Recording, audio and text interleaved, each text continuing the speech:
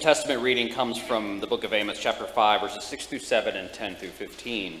Seek the Lord and live, lest he break out like fire in the house of Joseph, and it devour, with none to quench it for Bethel. O you who turn justice to wormwood, and cast down righteousness to the earth, they hate him who approves in the gate, and they abhor him who speaks the truth. Therefore, because you trample on the poor, and you exact taxes of grain from him, you have built houses of hewn stone, but you shall not dwell in them. You have planted pleasant vineyards, but you shall not drink their wine. And for I know how many your transgressions, and how great are your sins. You who afflict the righteous, who take a bribe, and turn aside the needy in the gate. Therefore he who is prudent will keep silent in such a time, for it is an evil time. Seek good and not evil, that you may live. And so the Lord, the God of hosts, will be with you. As you have said, hate evil and love good, and establish justice in the gate. It may be that the Lord, the God of hosts, will be gracious to the remnant of Joseph. This is the word of the Lord. Thanks be to God. Today's epistle comes from the book of Hebrews, chapter 3, verses 12 through 19. Take care, brothers, lest there be in any of you an evil, unbelieving heart, leading you to fall away from the living God.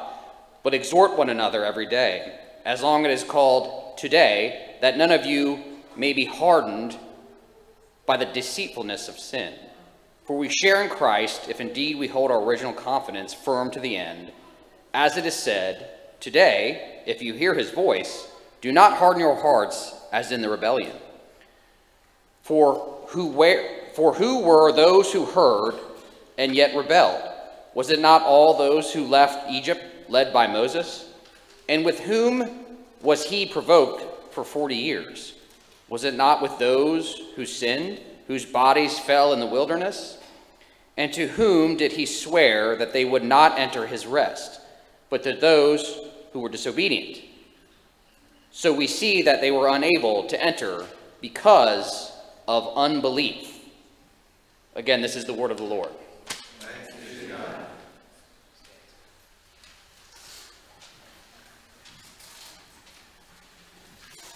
The Holy Gospel according to St. Mark, the 10th chapter, where Jesus teaches us both about what is good and what is worth treasuring. As Jesus was setting out on his journey, a man ran up and knelt before him and asked him, "Good teacher, what must I do to inherit eternal life?" And Jesus said to him, "Why do you call me good? No one is good except God alone. You know the commandments: do not murder, do not commit adultery, do not steal, do not bear false witness, do not defraud, honor your father and mother." And he said to him, "Teacher, all these I have kept from my youth." And Jesus, looking at him, loved him and said to him, "You lack one thing. Go, sell all that you have and give to the poor, and you will have treasure in heaven. And come, follow me." Disheartened by the saying, he went away sorrowful, for he had great possessions. This is the word of the Lord. Our text for today, we continue to track through the book of Mark. And this is actually going to be the last week we're going to continue through Mark like this, because next week, as we roll out our definition, we'll be beginning a sermon series based around that specific sentence, mission statement that we come out with. It'll be a 4-week series. And so we'll conclude the Gospel of Mark 10 here with verses 17-22. Listen again to these words from Jesus. And Jesus, looking at him, loved him and said to him, "You lack one thing. Go, sell all that you have and give to the poor, and you will have treasure in heaven, and come follow me." Please pray with me. May the words of my mouth, the meditation of all our hearts be ever pleasing, acceptable in your sight, O Lord. Amen. So to track with our sermon today, we're going to be using the framework of this very text. So I invite you to have the sheet in front of you. We're going to track through using verse by verse. So I'm going to start at 17. As Jesus was setting out on his journey, a man ran up and knelt before him and asked him, "Good teacher, what must I do to inherit eternal life?" A few things about this man. This text appears also in Matthew and Luke. and we learn a little more about him. Number one, he's a man. Number two, we learn that he is a young man. We actually get this later on down the text where it says he's young. But then we also learn in Luke that he's wealthy. We learn that he is a ruler in Luke. We learn that he has authority, he has power, he has influence. And then here, based on our last verse, we discover that he's wealthy, that he has great possessions. So if I wanted to be, like a social media influencer or somebody like that, I mean, this is the guy I want to be. I have money, I have power, and I'm young. So I got a lot of time to have that money and power. So that's great.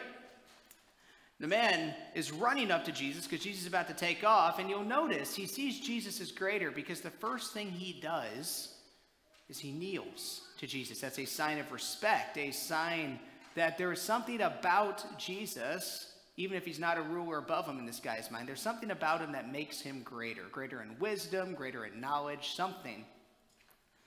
Then he asks the question, "Good teacher, what must I do to inherit eternal life?" Good teacher. Now, the question I'm not going to ask is, does this guy know that he's talking to God? This guy, however, thinks he knows what good is. How do you define good? The thing is, if I were to ask anybody that in the whole world, I could ask people in this room or anywhere, we would all have a different definition of good. However, we would find a lot of crossover. And a lot of our crossover would be things from the 10 Commandments. You shouldn't steal. Good people don't steal. Good people are nice. Good people are selfless. Good people also take care of others. They give wealth away. They're kind. So you got all these things that would make someone good. Now, if we look at how this man is thinking, and we're going to discover why, this man, based on the question he's asking, he is thinking something that is actually true. He is thinking something that's conceptually true, that good people go to heaven. He believes that good people go to heaven. And again, that statement in itself is true. The thing is, for this man, he believes that he's one of those good people. And so he's looking for affirmation from God. Good teacher, what must I do to inherit eternal life? Next verse, verse 18. And Jesus said to him, "Why do you call me good? No one is good except God alone." Well, one, we see Jesus' response here. I imagine, since this man, he knows the 10 Commandments. He's probably Jewish also. He has a good understanding of what good means. He actually seems to have a concept of it, and Jesus would probably affirm some of that definition. But there's a key problem here. Number one, Jesus said nobody's good except God alone. And if this man really knew his Bible, his Hebrew Bible, he could have gone back to Psalm 51 verse 5 and read that in sin did my mother conceive me. He could go to Romans 3:23 where Paul, that wasn't written yet, but he could still find ideas that say that all have sinned and fallen short of the glory of God. He could go to Genesis 9 and see the wickedness of the world. All people are wicked. But he still thought he was good. So it is true that good people go to heaven, but the problem is that nobody's good except God alone. Martin Luther affirms this. St. Augustine affirms this. You find a lot of people who affirm that this is true, but yet I look around the world today and I find so many people that think they are good people. Let's go back to social media. If I look at the world we're in today, I once heard this defined in a peer review article, and I think it is the best definition ever for how our world is today. It's called moral narcissism. It's this idea that I am a good person. Why? Because I affirm the morals that our society wants us to believe. And I get approval, I get likes, I get retweets, I get shares, all because I make myself look like a good person. I share in those beliefs. Whatever that is, of course. I am a good person. Well, Jesus, again, speaks at the set and says, well, there is nobody good but God alone. Let's go forward a little bit, and let's go on to verse 19. Jesus decides to play along with the man's train of thought. Okay, let's pretend you're good. You know the commandments. Do not murder. Do not commit adultery. Do not steal. Do not bear false witness. Do not defraud. Honor your father and your mother. And then verse 20, and he said to him, Teacher, all these I have kept from my youth. So, 10 commandments. Jesus lists off several of them here. They're all commandments, and just for the sake of our text here, let's pretend that the guy really did keep all of those commandments Jesus listed off from his youth. Let's pretend that he was a really good person in that way, probably better than most of his peers. That'd be pretty cool. Okay, let's just give him the benefit of the doubt and say he is. Jesus doesn't list all the commandments, though. He's missing a few. Because you'll notice in these commandments that Jesus lists, these all have to do with your interactions with your neighbor. Jesus didn't list any of the ones that talk about your interactions with God. The first commandment, and I'll ask all of you, what's the first commandment? You shall have no other gods. There was a problem here. This man wasn't following the first commandment. He got all the ones down with his neighbor, but he forgot the most important relationship. And this then goes to the next half of this story, or the next side of the story, where we talk about treasure. The things that matter, the things that are important. Clearly, we look in verse 22, this guy had a lot of wealth. He had many possessions, whatever those were. I don't know. They didn't have Ferraris back in the day. Maybe he would have had Ferraris if we were in our day and age. He would have had Lamborghinis. He would have had a massive house. He probably had really cool house parties. I don't know. But he was somebody that other people probably wanted to be. And we know just from reading this that he treasured his wealth. He treasured his possessions. He treasured the things he had. Where Jesus then wants to reorient him. And I love how Jesus does this. I'm going to look at verse 21. And Jesus looking at him, get this, Jesus looking at him loved him. Jesus loved him and said to him, you lack one thing. Go, sell all that you have. Give to the poor, and you will have treasure in heaven. And come, follow me. I love how that begins. It said Jesus loved him. He agaped him is actually the Greek. It means a charitable, selfless love. It's one that, you care so much about that person, you're willing to give it all. And what was Jesus' loving response? It wasn't what the man wanted to hear. You see, the man wanted to be affirmed in his way of life. He had all this treasure. He had all these possessions. He probably had everything he ever wanted. But he still asked the question because there was something gnawing at him. He needed that affirmation that eternal life was really his, even though he thought he was a good person that deserved it. He needed that affirmation, but Jesus didn't give it. Why? Because he loved him. Because the truth is, when you love somebody, sometimes it's not affirmation. Sometimes it's not tolerance. We aren't supposed to tolerate the things that turn us away from God. And yes, we live in a world that constantly says, if you're a good person, you tolerate people doing whatever they want to do. But see, if you're tolerating some of those sinful behaviors that people want to do, what it really is, it's either it's fear on your part that you might get canceled, or it's an apathy because you don't care. That's not love. The opposite of love isn't hate. The opposite of love is apathy. Jesus was not apathetic.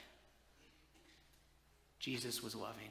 And he loved this man too much to keep letting him go down a sinful life path choice. He wanted a relationship with him. And he knew that his wealth, in this man's instance, his possessions, the things he was treasuring, was keeping him from that. This man treasured his wealth. Well, what do I mean when I say treasure?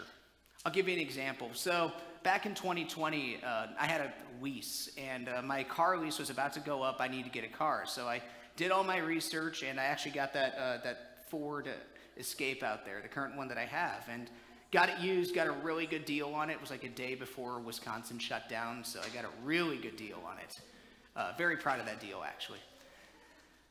But once I got that car, I fell in love with that car. I always wanted to be doing work on it. Remember, it was a used car, so I needed to take care of it. It had little dings in it. I'm talking about these little things you'd never notice unless you got close, you know. And so I bought some paint, and I went out and tried to go clean up all those little dings. And there was the part of the metal was bent in, so I opened up the hole inside the car, and so I could bang that thing out, even though nobody would have ever noticed. I spent so much time, so much of my energy, so much of my hope in that car, that fixing that thing would bring me true satisfaction, would bring me true joy. That was the place where I needed to be. And then finally, one day, Bridget loved me, and she said, you know, Chris, sometimes I think you treasure that car more than you treasure me. And why did she do that? Because she loved me. She didn't give me an affirmation of what I was doing. It's because I made that car all of my focus. It was my priority. It was my time. I was caring for it in ways that I should have been caring for my wife. That was my treasure. What is your treasure? What is that thing that your mind is just always so wrapped around that you feel that this is the true source of satisfaction? This is the thing. This is the person. This is the idea that will bring me real, true worldly joy. What is that? We all have one. For this man, it was all his possessions. He was so wrapped up in them. He thought he would find satisfaction in stuff, in having. But the reality is, he wouldn't admit to it. And this is, by the way, one of the reasons he was seeking Jesus out. He wasn't satisfied. He wasn't truly joyful. Yeah, there was some temporal joy brought in getting that stuff, but it wasn't ever enough. Jesus knew the solution was getting rid of that thing that was hurting that relationship. We look at our own treasure.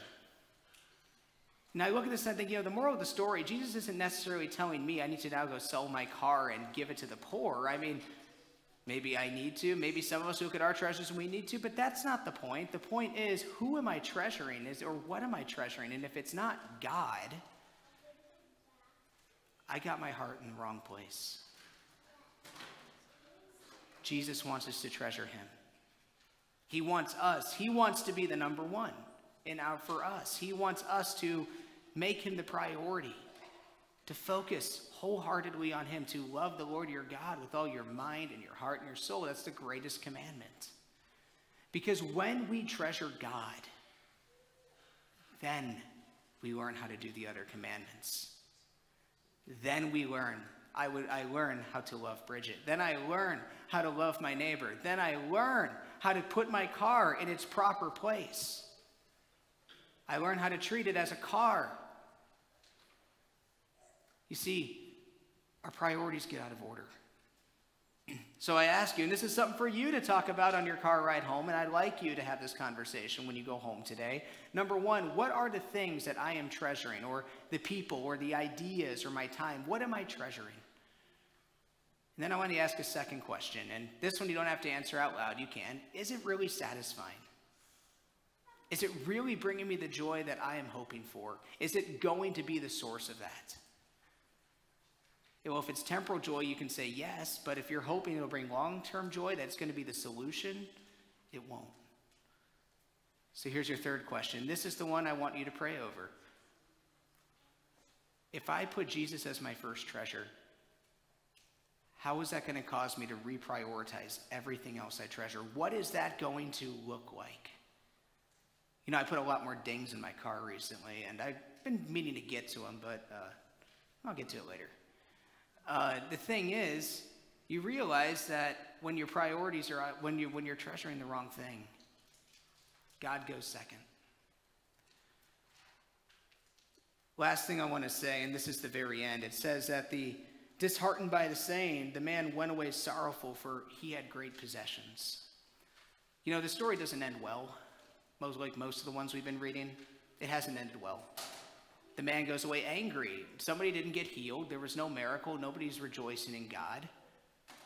It was sorrowful. And sometimes God leaves us in that uncomfortable conviction. He leaves us in that uncomfortable place because he wants us to be uncomfortable with the choices we make sometimes. But I know this. Let me show you what real treasure looks like and how Jesus does that for us. Very beginning of the story, what did Jesus do? He was on his way out the door. He could have just brushed that man aside, but he stopped. He turned. He listened. He interacted. And he loved the man. Jesus was willing to give up all the other important things he had going on, probably more important than this man, to be honest. He did it for him. And Jesus loved that man so much that he told him the hard, uncomfortable truth that maybe this man, we don't know, hopefully he came to faith, but he may have never wanted to talk to Jesus again after that. He loved him. But Jesus, I'm sure, when he went up on that cross, Jesus had his treasure right in front of him. He was thinking of that man. He was thinking of all those people down there shouting, "Crucify him," all those people mocking him. He was thinking of his disciples. He was thinking of you. You're his treasure. And he has promised that there is a treasure in heaven for you. And even though we have these amazing worldly things, as long as we are treasuring Jesus, we can enjoy those worldly things for what they are. But not only that, we can use them for God's glory. And how we spend our money, how we give our time, how we value what we need to. Because you are treasured. Because he is good. Amen.